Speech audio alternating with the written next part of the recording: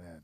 God bless you, our Zion Memorial Missionary Baptist Church family and friends, those faithful, essential few who are here with us in the sanctuary, those connecting with us via Facebook Live, and those who've connected with us via the Zoom teleconference. I thank God for all who are with us here on this Sunday, this fourth Sunday in January, 5-Sunday month in January. So we got one more coming. But I thank God for all who have connected with us right here and right now. Beloved, on any given Sunday, you would have the opportunity, when we were just having in-person worship, to go out and invite family and friends to connect with us. And for some, they would say, well, if I can make it, if I get up on time. But right now, beloved, you have the opportunity via the technology available to us for you to reach out to somebody right now to say, hey, I'm at church.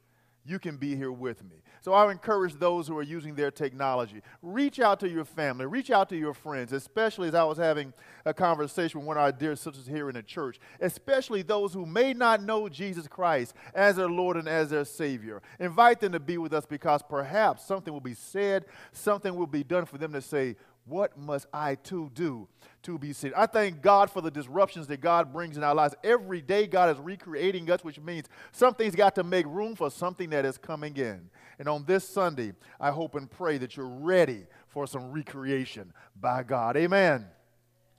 Beloved, our call to worship. Come ye and let us go up to the mountain of the Lord, in the house of the God of Jacob. And the congregation that will be here with us would say, and he will teach us of his ways, and we will walk in his paths. And all together we would say, for out of Zion shall go forth the law and the word of the Lord from Jerusalem. Let us pray. Dear Lord, dear Father, we come before you now in the name of your Son, our Lord and our Savior, Jesus the Christ. Dear Father, when we say that name, Jesus, dear Father, it has power in that name. In the name of Jesus, the word tells us that the world has come into being out of nothing. That God didn't fumble around with what already was. God spoke, and something that did not exist came into being. And dear God, and God's recreating, God's creating, God's rejuvenating, God's resuscitating, God's restorative power, he has called forth his church, us, dear God, to come and to worship together as brothers and sisters in Christ. And so I pray, dear Father, by the power of the Holy Spirit, that in unity and solidarity, we will be your people as we seek you as our God. Holy Spirit, take control of us right now. Guide us and show us the path and the way forward. Help us not to be afraid of the darkness of the unknown that you may be leading us into. For out of it, dear Father, you will bring forth new light. Birth new light in us, birth new light around us, birth new light through us, dear God, in this day. In Jesus' name we do pray. Amen. Amen, amen. Beloved, just a few words that I have for you on this Sunday before we get to the song of inspiration. By way of reminder, we will be having church conference on this upcoming Tuesday at 6 o'clock.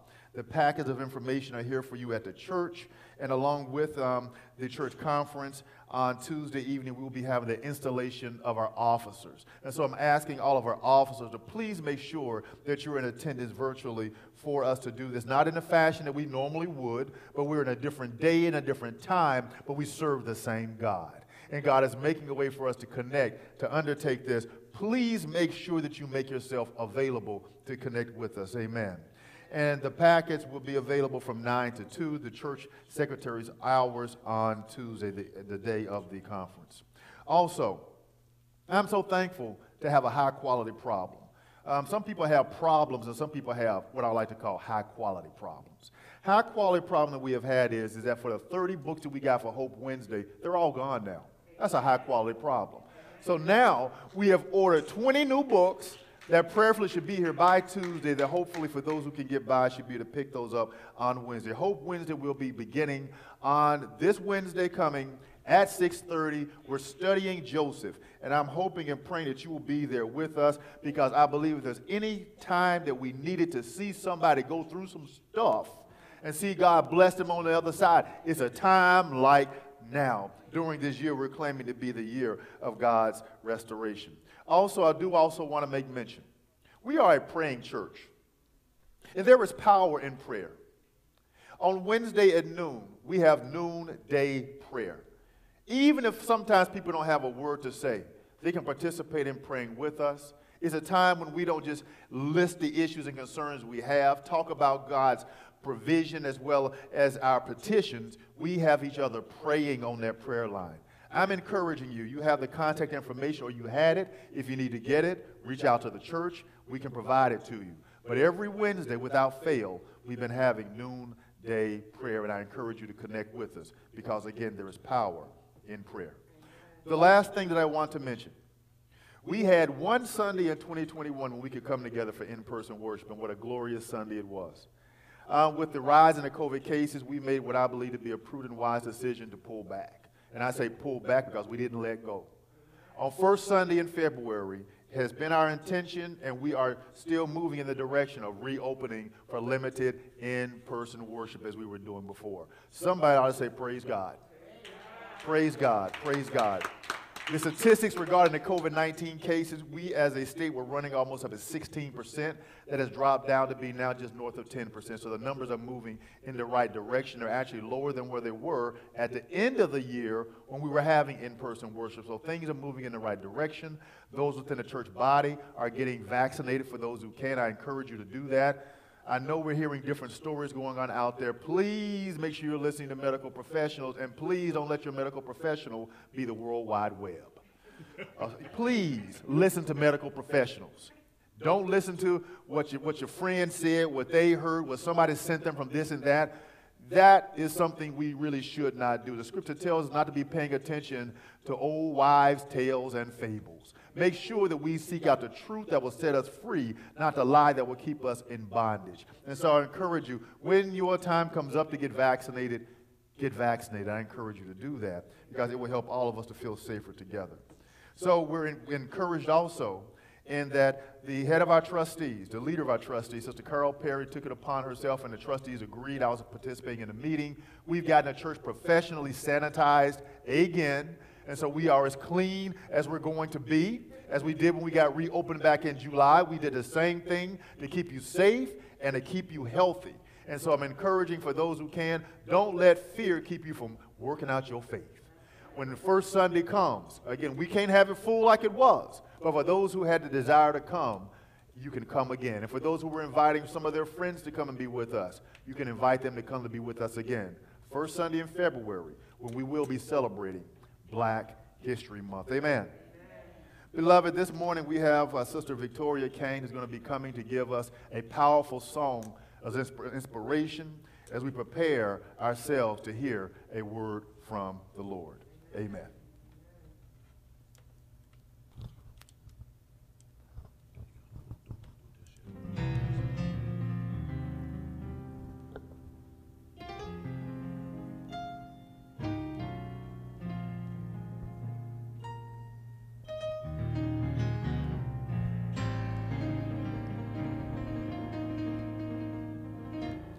Change me, oh God, make me more like you. Oh, change me, oh God, cleanse me through and through,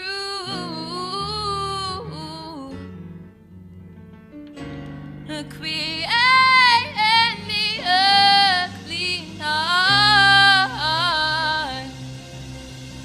so that I may worship you. I need you to change me. Oh, change me. Change me. I need you to change me. Lord, will you please change me? Change me. I need you to change me. Do you need him to change you to? Lord, will you, please will you, Lord, will you change me? Yeah. change my mind, please change my soul. Lord, will you cleanse me through and through and through and change me to make me more like you. Lord, will you make me more like you?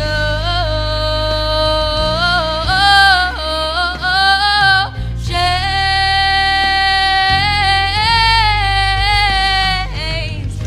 cleanse my heart and cleanse my mind, cleanse my soul. Please, will you change me and change me and change me and change me and change?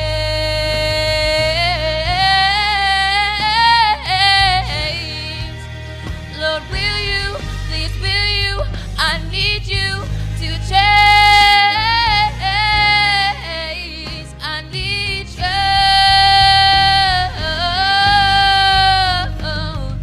change, change.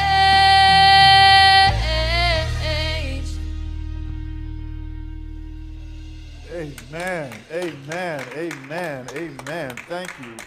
Thank you, Sister Kane. Dear God, I tell you that the ministry in that song, the power in that song, change me. Change me. Beloved, I tell you, one of the things that I found in life, and I thank God for being a God who continues to teach me, who continues to show me new things, who continues to help me to understand that who I was yesterday has sometimes little bearing on who God is making me into being today. God is always desiring to change us. God never changes, but the world is ever changing, and you are a part of this world, and you should be ever changing. But you've got to decide you are going to let God change you. And God, in changing you, will never change you for the worse. It is always going to be for the better. Sometimes as Christians, I do believe the greatest challenge we have in our lives is not doing our worst, but the greatest challenge we sometimes have in our lives is daring to trust God into making us into our best. Some of us have got to stop being so satisfied with where we are, what we have, who we are, what we're doing, and say, God, just change me. Just change me. Just change me. Just change me. Just change me. Beloved, in God's ability to change us, in God's ability to reframe us, in God's ability to reposition us, we have this thing called the living word, the holy word of God. And on this Sunday, God has a word for us as people. Continuing our journey through Isaiah. Isaiah chapter 43, verses 22 through 25.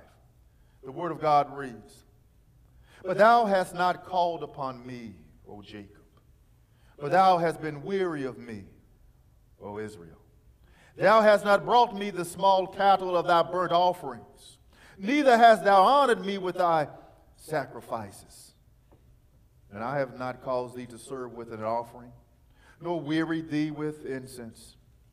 But thou hast bought me no sweet cane with money, neither hast thou filled me with the fat of thy sacrifices. But thou hast made me your God to serve with thy sins. Thou hast wearied me, thy God, with thine iniquities." And how have I as God responded? I, even I, am he that blotteth out thy transgressions for mine own sake. And I will not remember thy sins. Beloved, that last verse is a hallelujah moment. It's a hallelujah moment. It is a hallelujah, thank you, Jesus moment. Let us pray, dear Lord. Dear Father, in this moment that we have, where we are sanctified people before the Holy God, I ask you now, dear Lord, by the power of the Holy Spirit, to do a work, dear God. To do a work, dear God. To do a work, dear God. To begin right now in sensitizing mind, heart, and spirit, to be prepared, to be receivers, to be those who dare to be doers of what they have heard and received. Holy Spirit, help me. Help me. Help me to yield myself unto you and in this moment for you to speak through me to your people who you love. And dear God, on the other side of this time that we have together in our journey through your holy word, prepare us, again, not just to be those who will go out into the world, but let us dare to take the church to the world. Let us dare to be Christian in the world. Let us dare to be changed in the world. In Jesus' name we do pray. Amen. Amen. Amen. Amen. Amen. Yes, Lord. Yes, Lord. Yes, Lord. Yes, Lord. Beloved, we have begun not only a new year in 2021, but we have begun a new era. On Wednesday, we inaugurated the 46th President of the United States of America, President Joe Biden. No more President-elect. President Joe Biden. And the first African-American, Indo-American woman as Vice President, Vice President Kamala Harris. Beloved, this inauguration was a crown jewel of perseverance, tenacity, and cooperation with a move of God. You see, as we said, God is always changing things. Sometimes we can try to swim against the tide of God, losing instead of cooperating and going in the direction that God is leading. Amen. You see, beloved, President Joe Biden is the oldest president to take office at the age of 78 years old. Now, beloved, I'm always telling our elders and our seniors that God has no retirement plans. God only has reassignment plans. If you are younger than the President of the United States of America, you need to be about doing something that matters for God. Amen. And beloved, if you are older than the President, that doesn't give you any excuse. It doesn't give you a license to do anything other than to keep on keeping on until God tells you to stop. Beloved, President Biden's tenacity has been such that he was never the Democratic nominee for president until last year. Even though he had run previously and he served as a senator for 36 years until President Barack Obama was inaugurated in 2009. And Joe Biden served as his two-term vice president. President Biden sought the wisdom of God in selecting Vice President Kamala Harris. Again, no more Vice President-elect. That's over. God changed that. A staunch opponent in the Democratic nomination process, and Vice President Harris was not afraid of calling out candidate Biden on the campaign trail or on the debate stage. What did he do? Again, sometimes you got to look through what's right in front of you to see where God's taking you to. So he looked through all that in terms of their differences in opinion and saw an advocate who had the capacity to challenge him while also supporting him and doing what is best for this country. Thank you, God. You see, beloved, President Biden found a confidant, a friend, and the person who he believed could lead our country if something happens to him. In doing so and how he campaigned, ran, and won, President Biden has begun to restore confidence that our country, which appeared to be in danger of not just losing its way, but also seeming to lose its mind, its heart, and its soul, could be righted with the right leader. Beloved, in this year, as leadership is seeking to restore godly order in the White House, we haven't seen any pictures or memes of President Biden holding the Bible upside down. We should desire the same type of order in God's house and making it personal for those calling in, for those in the sanctuary, for those on Facebook Live. You should desire godly order in your house. Beloved, today's message is entitled 2021, the Year of Restoration, Part 4. Part 4. Now, beloved, many of you know that I earned my MBA, a Master of Business Administration degree from Harvard Business School. When I list my academic achievements, that is the one that many people focus on, Harvard. They don't just call it Harvard, it's called Harvard. Now, what many people do not know is that save a couple of key moments and a couple of key people in my life, I wouldn't have even have gone to Harvard. I wouldn't have been qualified to go. I wouldn't have been ready to make that, how does Sister Kane sing it, change in my life. You see, I've shared with many of you how a key professor at Georgia Tech, Dr. Augustine Essobois, encouraged me to get A's at Georgia Tech like the white boys were getting A's at Georgia Tech. And the confidence that he showed me gave me the confidence to earn a 4.0 from that conversation forward during my time at Georgia Tech. And I was able to graduate in the top 8% of my class from the top industrial engineering program in the country at that time and through to this day, of which I sit on the advisory board. Now, I say all of that to give you some perspective, because before I got my admission letter from Harvard Business School, before I was getting all A's in each grading period, and before I had that apocalyptic conversation with Dr. Essobois, I had a conversation with my mother.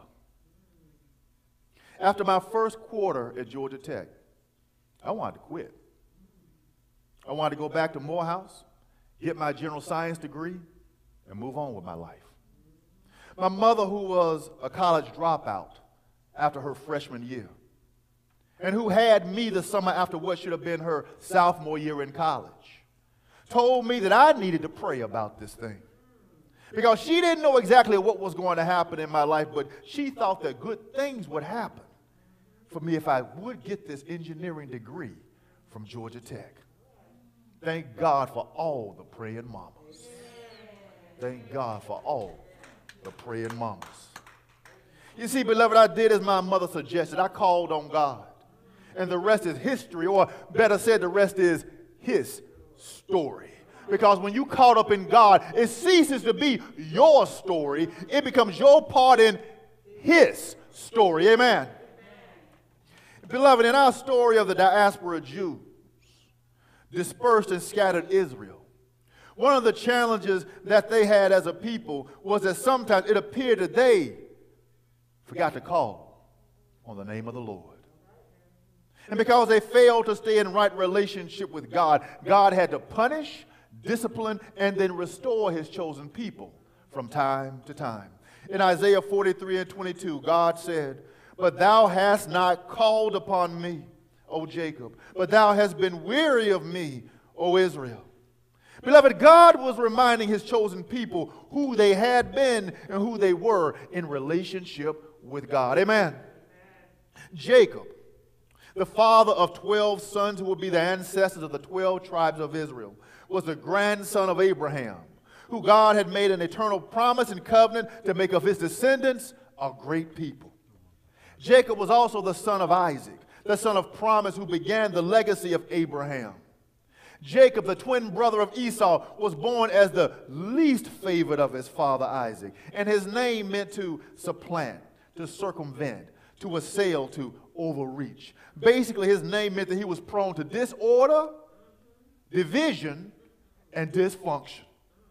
The Israelites, when they acted out of order, divided, and dysfunctional, became symbolic of their ancestor Jacob, who often seemed to be in conflict with the order, unity, and solidarity that God expected, beloved, of God's chosen people. Now, it's easy for us to do this Bible talk. We like reading these stories in the Bible and talking about these folks in the Bible, like we like to hear about stories about folks among our friends, our family, and sometimes even the church, how we like to talk about them. But do we ever spend some time talking to us about us? You see, beloved, do you ever find yourself acting out your life in a way that you also are an example of disorder, division, and dysfunction, rather than being a role model of order, unity, and solidarity with God and God's people? It is not unusual to find people, when operating in such a fashion, as being those who find a way to call on anybody except for God. When they say something that they should not have said and have to face some consequences, they might call on mama, daddy, sister, brother, son, daughter, friends, maybe, just maybe, the pastor to pray for them. But they often do not call on God themselves. They act like they have that Jacob spirit. When they do something that they should not have done and they try to run and hide, how many of you have had to go looking for somebody sometime and say, "Where you been? What you been doing? We've been looking for you." They might call on mama, daddy, sister, brother, son, daughter, friends, and maybe, just maybe, they might ask the pastor to pray for them. But they often do not call on God. They act like they got that Jacob spirit. When they get into any kind of trouble. Has anybody been in any trouble in their lives before? Do you know somebody who's been in some trouble in their lives before? Do you know somebody who's in some trouble in their lives right now? Beloved, you might have had a word from them because they might call on mama, daddy, sister, brother, son, daughter, friends, and maybe, just maybe, they might ask the pastor to pray for them. But they often do not call on God. They act like they have that Jacob spirit.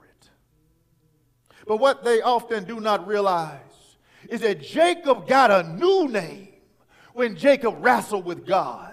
Jacob had an encounter with God, and it was not one where he would get his way. He had to learn to see God on God's terms. Sometimes we got to stop negotiating with God and understand God has already written a contract. And when you became a child of God, in Jesus' blood, you signed your name on the dotted line.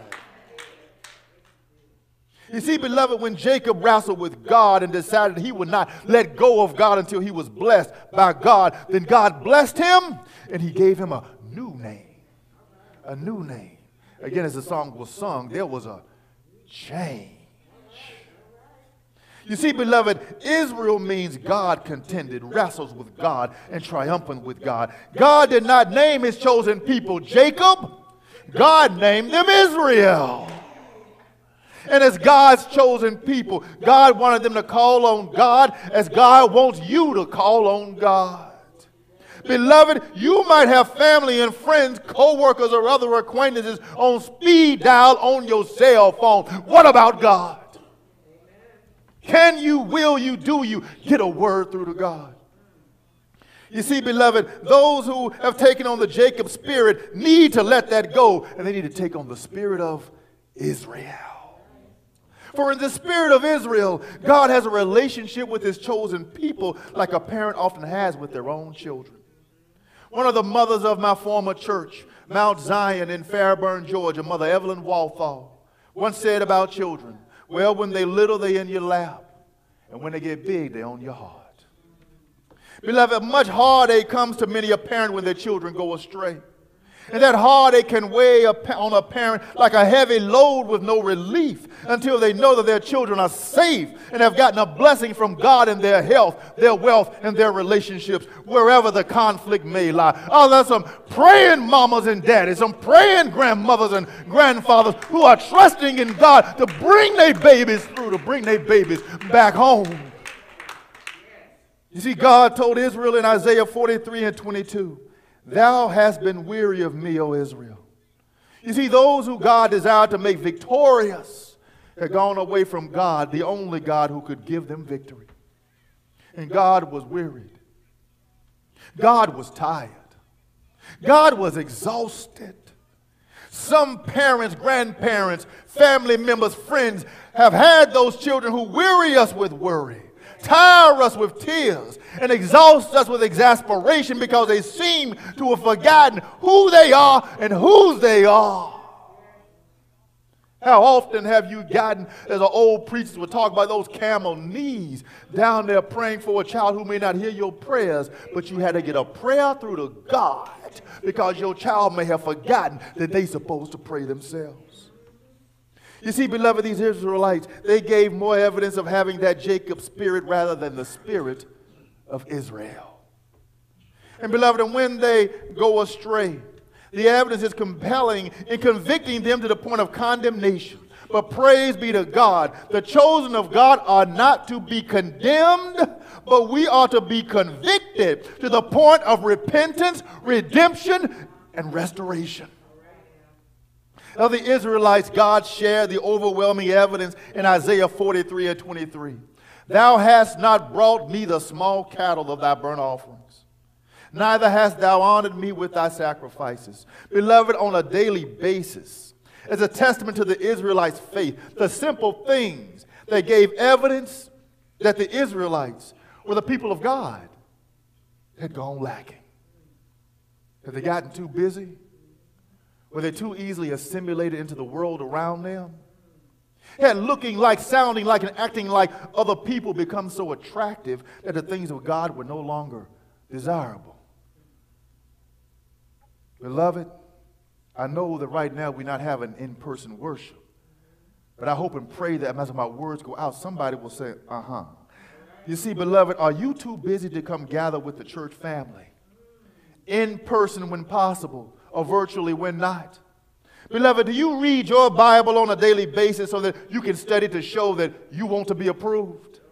Beloved, do you pray without ceasing, because a child of God should always pray?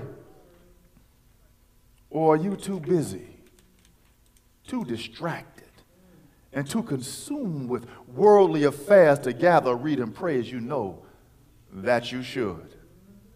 If so, then you and our ancestors of the faith, the Israelites, got something in common.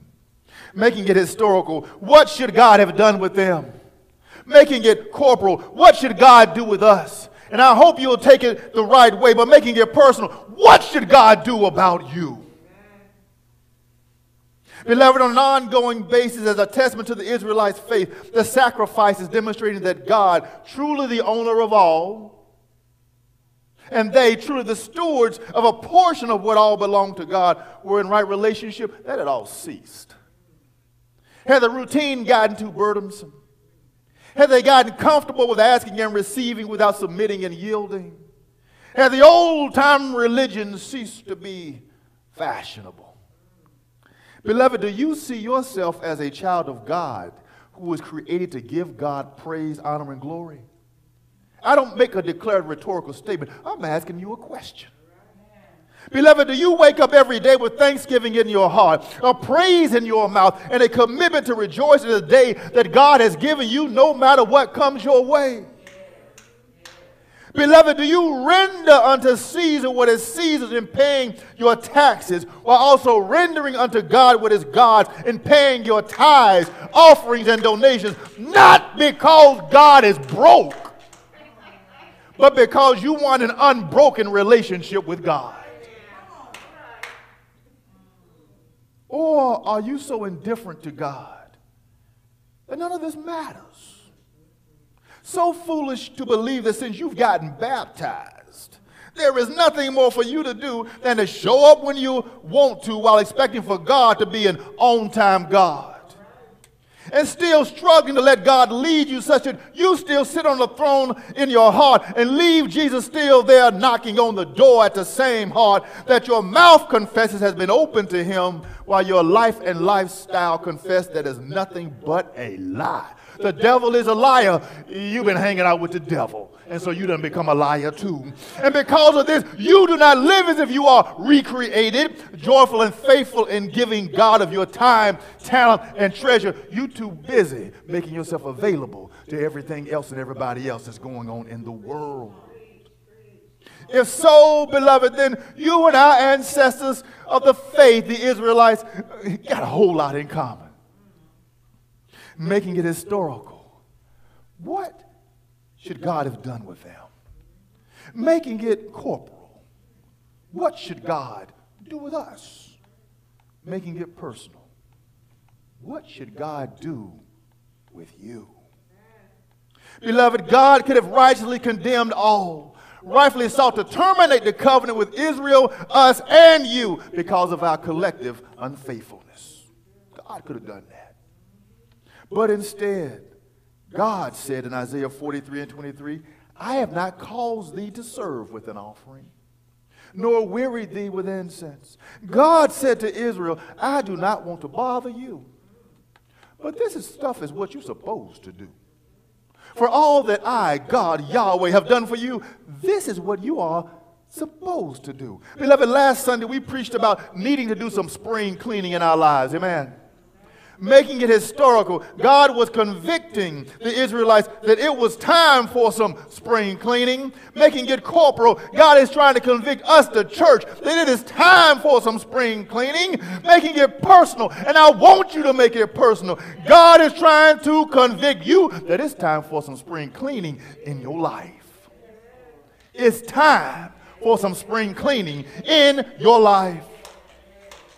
God was saying to the Israelites that I have been very patient with you, not doing what you were supposed to be doing.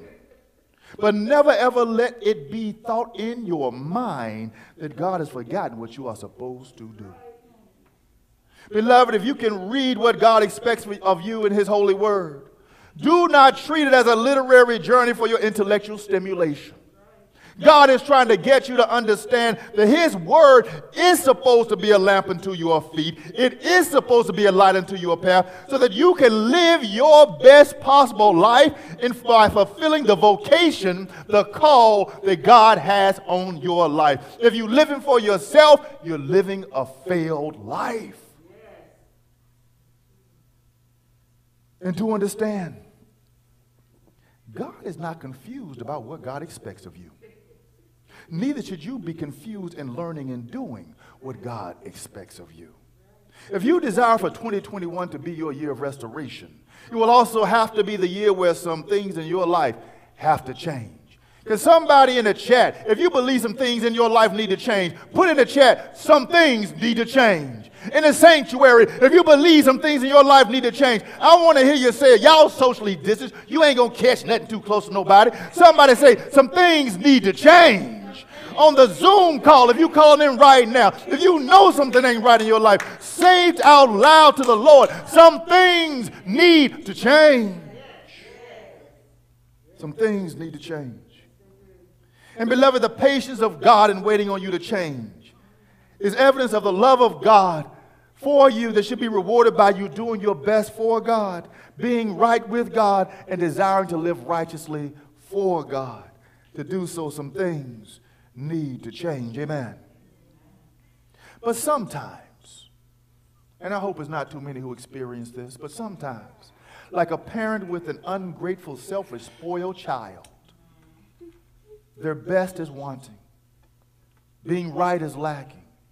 And living righteously is invisible for any and all to see. Of Israel, God said in Isaiah 43:24, thou hast brought me no sweet cane with money, neither hast thou filled me with the fat of thy sacrifices. God was looking for Israel to buy some sweet cane to make anointing oil. God was looking for Israel to bring the most healthy, the most fat, the most wholesome of their flock to be offered to God, who had given them everything. That wasn't their cow, that was God's cow. That wasn't their bull, that was God's bull. And God said in my word, I said, bring me your best, and I will give you my best. But I've already given you my best, so why don't you give me your best? You see, beloved, all God could do was remind them of what they were supposed to do, like a parent having to remind a child to clean up their room, take out the trash, get up for school, come downstairs on time, show up for work on time, pay your bills, go to church, respect your elders, treat your body like it's God's temple, and most of all, learn this, my son, learn this, my daughter. Your decisions have consequences that can last a lifetime. God had given Israel everything. And like that ungrateful, selfish, spoiled to the point of sometimes being downright spiteful child, God could not even get a thank you as evidence of an attitude of gratitude. Come on now, Mom and Daddy. Come on now, Grandma and Grandpa. Don't it make you so mad you just want to knock somebody upside the head when you did something for one of your ungrateful children or grandchildren and they act like you were supposed to do it?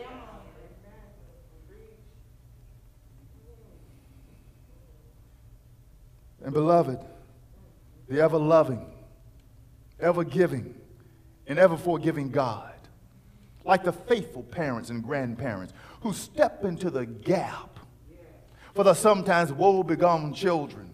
God continued, but thou hast made me to serve with thy sins. Thou hast wearied me with thine iniquities. Beloved, instead of running to God, they ran from God. God had given them all that they needed, and they gave God their worst in return. My parents and grandparents, how often have you tallied up the number of times you have stood in the gap for your children and grandchildren who you kiss with your lips of love, and they give you something to kiss that shows more disrespect than respect, more disdain than thanksgiving, and more disappointment than gratefulness? Instead of running to you, how often have your children and grandchildren run from you, only contacting you when they want and need something from you? Some of y'all need to stop living like you so children and grandchildren ATMs. But with all this done, what should God do? What should a grandparent or a parent do? Should God just stop doing? Should you? Should God just stop loving? Should you? You see, God was tired of all that mess while trying to sort through Israel's broken lives to find something to bless.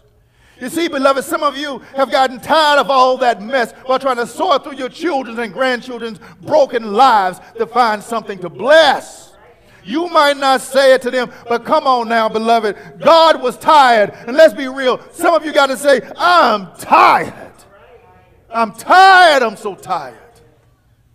And then you got breath in your body. And then a new day comes. And then you're still here. And then God remembered that God is the God of restoration.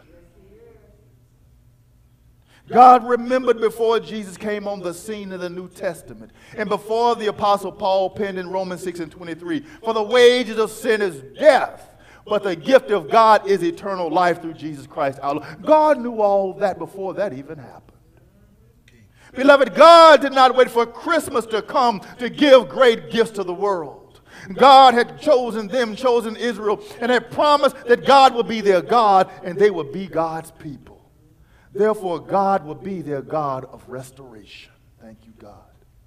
Beloved, do you need for God to be your God of restoration in 2021? And so God said in Isaiah 43:25, I, even I, am he that blotteth out thy transgressions for mine own sake, and will not remember thy sins. Beloved, God always desires to restore relationships through that John 3:16 love. And God is willing to love you despite the wrong that you may have done. God, in seeking to restore you, wants to blot out your transgressions and forget your sins. Do you want God to blot out your transgressions? Do you want God to forget about your sins and just love you and love you and love you and love you and love you and love you and love you? Do you want that from God? God will do that if you will turn to God. Turn to God. And beloved, in our relationships with one another, we need to make sure that we are making room for the restorative power of God in our relationships. You see, beloved, a wound cannot heal if you keep picking at it. So God does not pick at your transgressions and sins when it is convenient to do so. God doesn't do that. We shouldn't do that to each other either. You see, beloved, a seed cannot germinate, grow, bloom, and blossom if you keep uprooting it. So God does not keep uprooting his seed of love planted in your life when it becomes too difficult because of the sometimes seemingly impenetrable hardness of your soul, sometimes seemingly immovable rocks in your heart, and sometimes seemingly prickly thorns in your mind. God doesn't do that, and we shouldn't do it either. You see, beloved, someone cannot be expected to be changed, transformed, and come to the light of Christ's love if you continuously bring up the darkness of their past. So God does not remind you of the old you as God receives you, redeems you, and restores you to being the new you. God doesn't do that. We shouldn't do it either. If God does this for God's people, then God's people should do that for God's people. The church should be the first place people should run to, not the last place they want to come. In God, Israel could expect God's restoration because of God's love for them. In Christ, we, the church, should expect God's restoration because of God's love for us.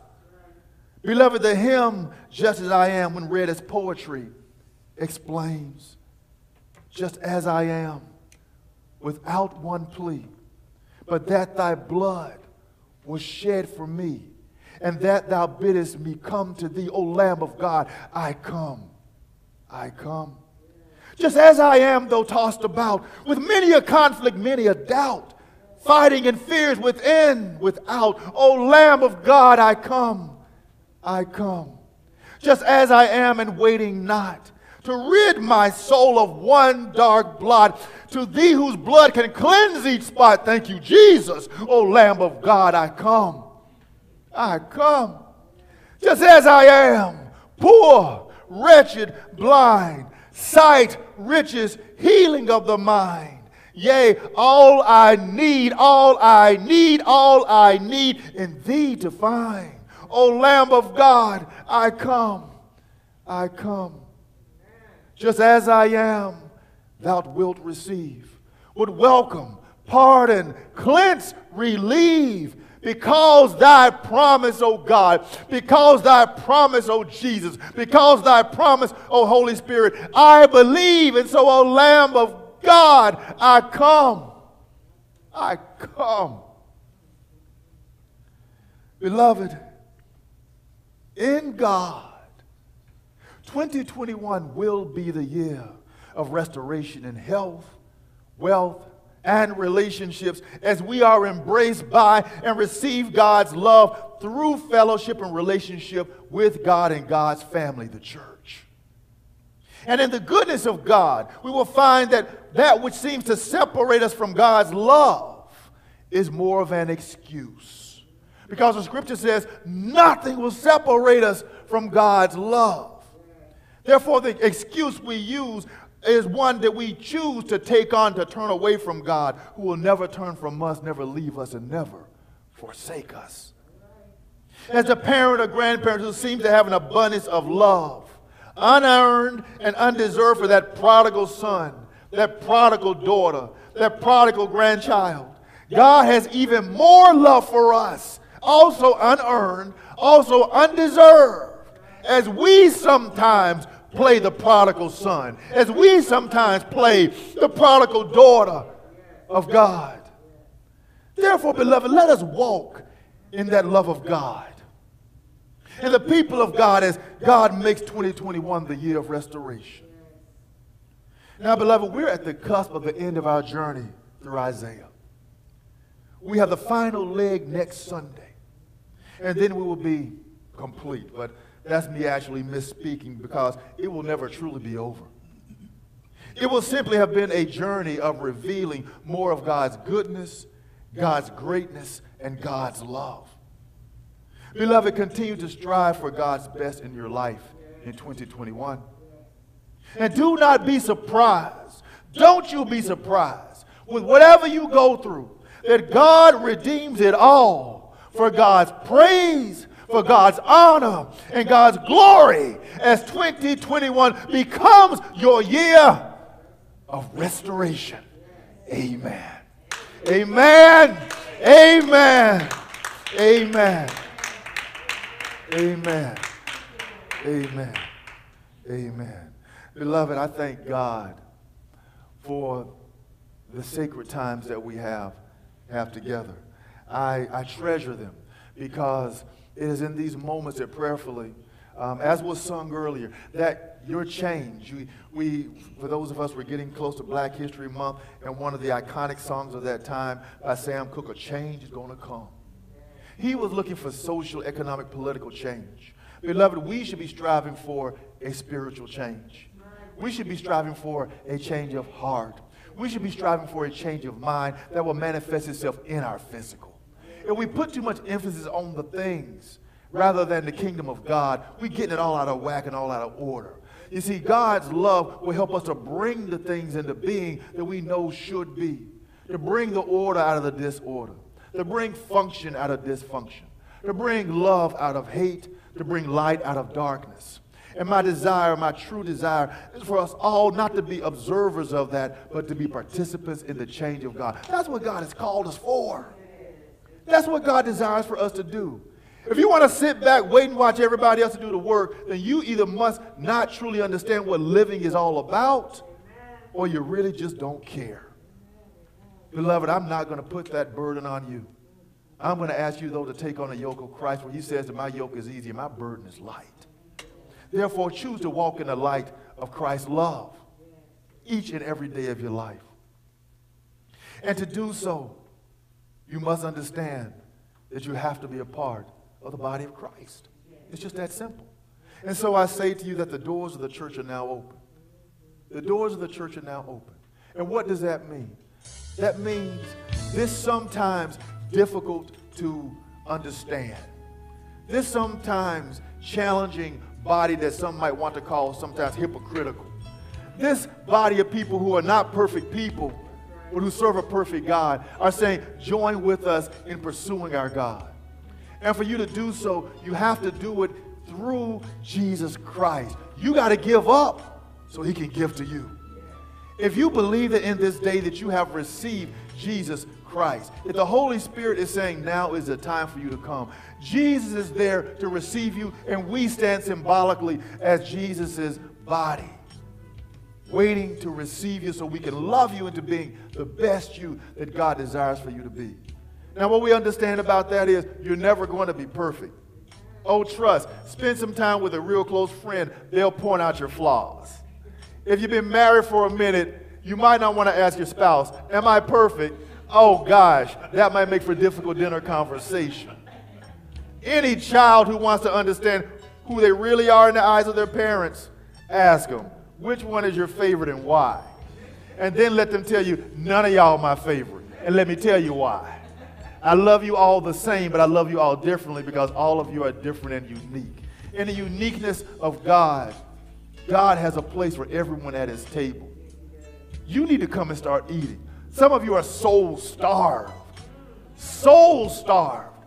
If you're hungry, join with us and let us eat because he has room for all at his table. Come and be with us.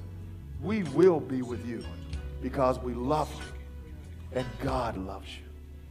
If you need to connect with us, please do so. Please do so. You can connect with me directly. It was interesting. I was reading a book about pastors, and it was saying, don't give out your phone number.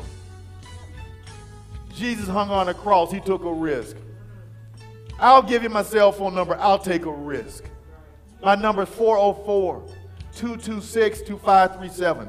Now I took a risk. You take the risk. Call that number. And let's talk about the next step in your best life in front of you. Beloved, the Israelites didn't have to get resaved. They had to get restored. They were God's chosen people. If you've given your life to God through Jesus Christ as guided by the Holy Spirit, again, are you living the Israel spirit or are you living the Jacob spirit? If you're finding some time where you're living that Jacob spirit, it's time to get restored. It's time to get restored. Today is a very good day for you to live the rest of your best life. You've already started. Continue in the journey. That same number applies to you. We will connect with you. Connect with us. Beloved, as God bless us with the word on this Sunday, has anybody been blessed by what has been shared on this Sunday? I thank God for you. And I'm so looking forward to us being able to come back to in-person worship with our safety, health protocols established, and us being able to gather together again. But until that time, let us understand and know that God's love will never leave us. God's love will never forsake us. And God will dwell in us. God dwells around us. And because of that, when you walk where you go, you take God with you. And so I'm not sending you just back out into the world to battle with the world. I'm going to encourage you to go out into the world and be church. Be church.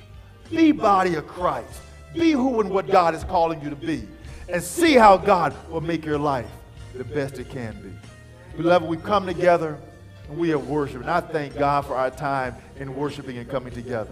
And I will now offer a word of benediction as we prepare to depart from one another, but knowing that the Spirit and love of God connects us together always. Dear Lord, dear Father, I come before you now in the name of your Son, our Lord and Savior, Jesus the Christ.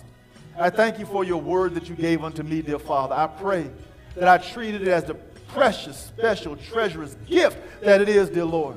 As I tried to give it as best that I could in this weak vessel, dear Father, flawed as I may be.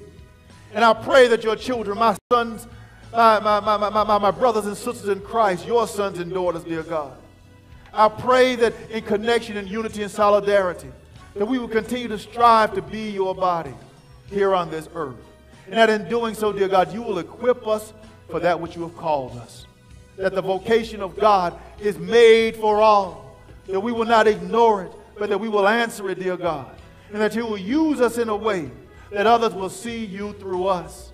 And dear Lord, that you will bless us, bless us, bless us, to be able to see that while the harvest is plentiful and the laborers are few, that we will see the harvest as you give the increase in our lives and in the lives of others. Bless us. In Jesus' name we do pray. Amen. Can we give God a hand clap of praise? Amen. Amen. Amen.